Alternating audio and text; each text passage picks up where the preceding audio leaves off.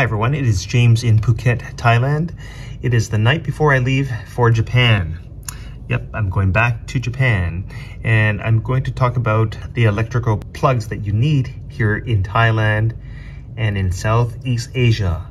Oftentimes you'll have an outlet like that or completely rounded, as in the European plug, the Type C plug like this.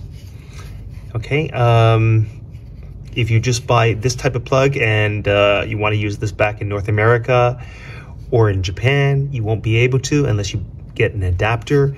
I highly recommend getting a travel adapter, which is this thing. I did an unboxing of this adapter a while back. It has USB slots. You can charge your devices. This button allows you to close these prongs, which I'll go over in a moment.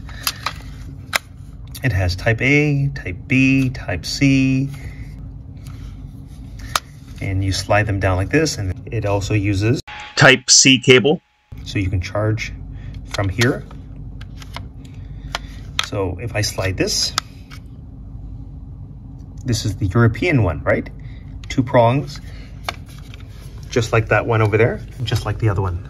I also noticed it in Malaysia.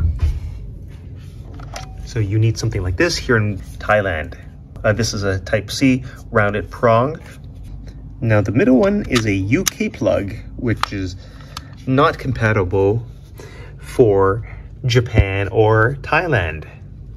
Okay, so you don't need to worry about that. And the last one is Type A for North America and Japan. 2 flat parallel prongs. They'll fit in here. Well, I need to make some space. Just like that, it'll work. For this travel adapter, it lights up. It tells you that it works. Okay, so you guys need a travel adapter. Make sure you have a Type C prong for Thailand. All right, guys? So that is it for this video. Thanks for watching and have a good trip.